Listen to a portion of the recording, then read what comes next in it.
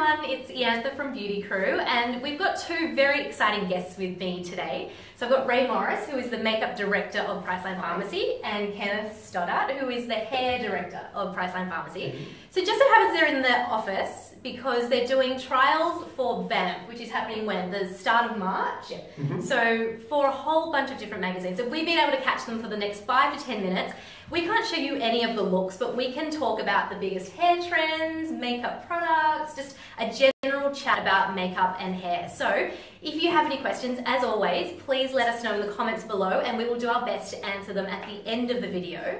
But let's kick things off with Kenneth. My first question, what do you think is the biggest hair trend for 2017?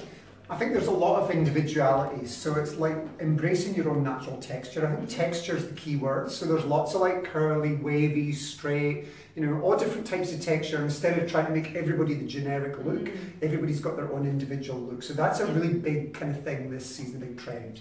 And what sort of products would you need for texture? Do we need to prep from start to finish, so from like shampoo right through to finishes? It does help, you know, it really depends again on the individual, you know, and you know yourself as a consumer, if you've got curly hair and you use a product to make your hair like, you know, if it's for straight hair or whatever, it's not going to work. So each individual person has their own specific set of products that works for their hair texture. Okay, cool. So what you use on one, you're not necessarily going to use on another. And that's where it gets a little bit confusing. And how, because there are so many products on the market, how do you suggest people to learn how to use it? Would you just suggest people to get products at home, try it out for yourself?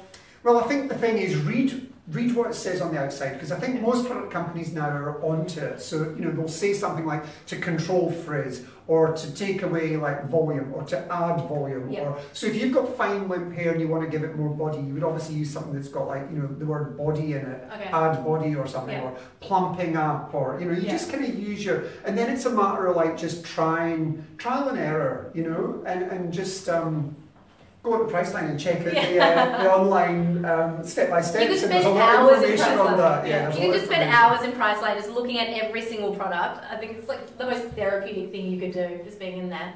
Okay, Rae. Hi. Biggest makeup trend for 2017? There's a few. We've got a lot of graphic eyeliners going along. Graphic eyes, sorry.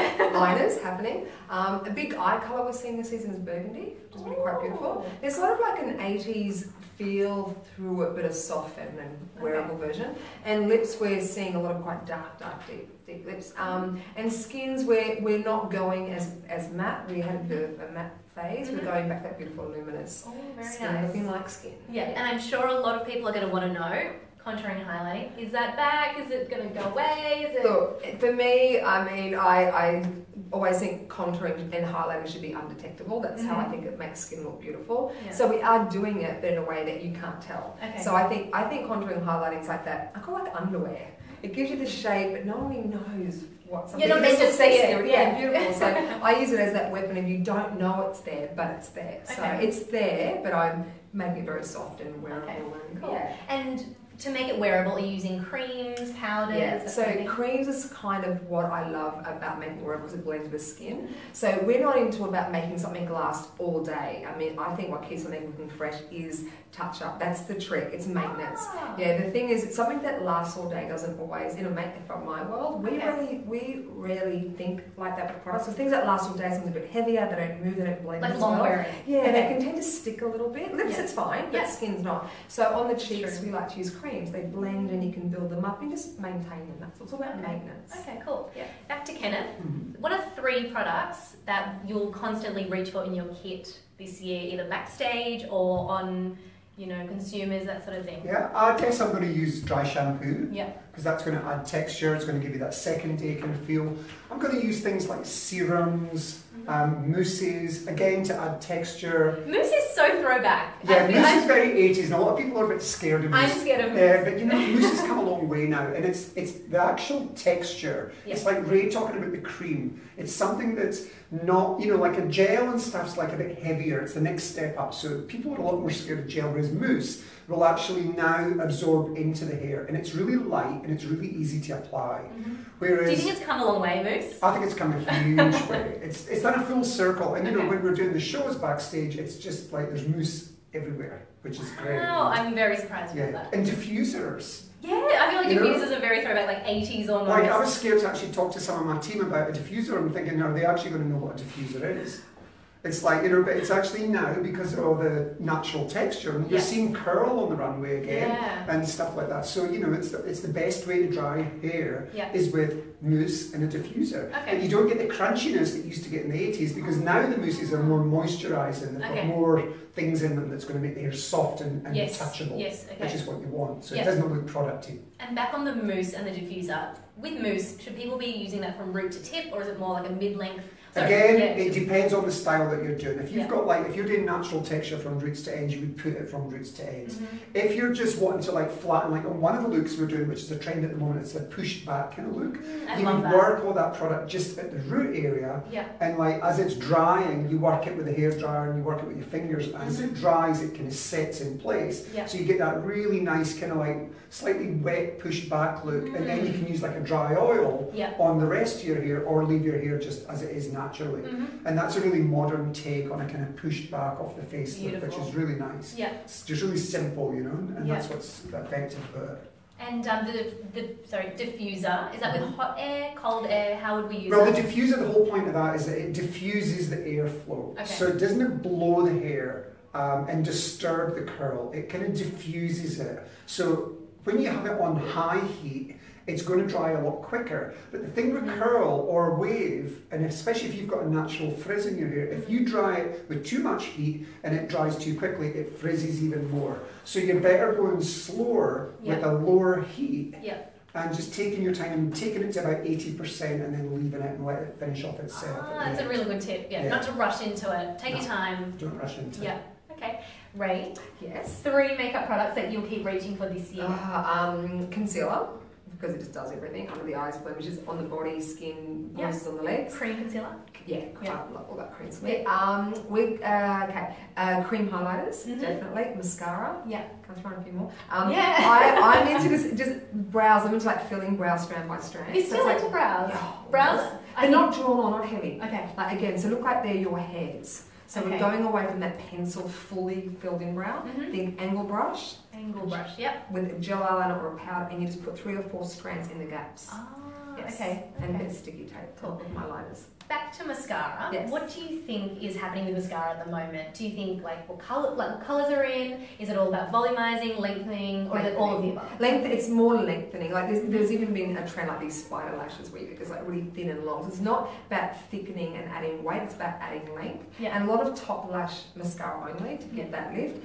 Not a lot of falsies going on, but a lot of filling in an individual. I say filling in the gaps. So it's again taking it back to this natural, beautiful elegance to the face without looking like something fake has gone on. I don't like anything fake. So lashes are it's to look like, wow, aren't her lashes ridiculously long? Like enhanced, but not over the top, right? Aren't her brows beautiful? And she just wears a lip. We're not manufacturing or faking anything in a woman that can naturally be there. We're accessorising on the lip colours and eye colour. Everything else we make it look like it's naturally yours. Very nice. Okay. Back to Kenneth, my last question for the both of you. What do you think people make the mistake of most within hair, and how do you think we can fix it? I think with hair, they either use too much product, or it's kind of the fine line between going too far and not far enough. And I think that's the problem with people. A lot of people buy a lot of products as well, and they try it, and then they think, this isn't working, so they put it in the cupboard and leave it. It takes more than one attempt to work something out, How long does it take to ride a bicycle? So you've got to try things out, experiment. So don't just give up straight away because you don't get it right first time. And sometimes less is more. Don't overwork it. You can always add more than take it out. I think people tend to overwork things, and it's knowing when to stop. And then you think, that's the time, it's perfect. You almost need a professional with you at home to be like, oh, too much. It's a confidence thing, it's like, it's looking in the mirror and looking and saying, I've got it, it looks really good now. Instead of thinking, I need to just spend another 5 minutes doing more. It's just knowing when you've reached the point when it looks beautiful. Perfect. And it's a confidence thing.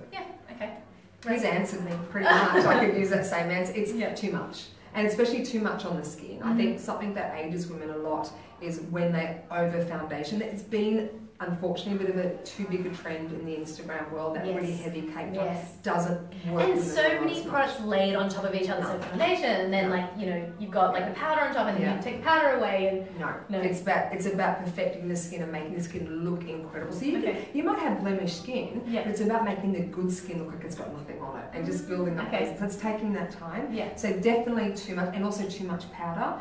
A lot of girls use powder because they want makeup to last. Again, no maintenance. Only use powder if you want the skin to look matte and flat, which is not always not always great. Shine's good. Shine's your friend. It's almost like fake dewy. Just control that by blotting papers, a little bit of powder. Someone's lips too, take it off, do it again, take it off. So it's a lot of, I think the biggest mistake, a lot of women think good makeup lasts 24 hours, when no, good makeup looks amazing. Work out what looks amazing, then what maintenance involved. Because if great makeup lasts 24 hours, we could do a celebrity's makeup and go home. You've got to sleep in it. We're there every hour. Why is every celebrity got a hair and makeup person right beside them? Because it's maintenance. So it's about checking and having a mirror and going back and perfecting, tweaking. Perfecting. Don't just lock it in. All right, cool. I'm just going to quickly see if there are any comments or questions. No questions. But if you have any questions for today's session, please drop them in the comments. There's thousands. Can't answer them all. Rae. We can't lie. But thank you so much for watching today's session, and thank you to our special guests for coming in with us today. We'll see you next time. Bye. Bye-bye.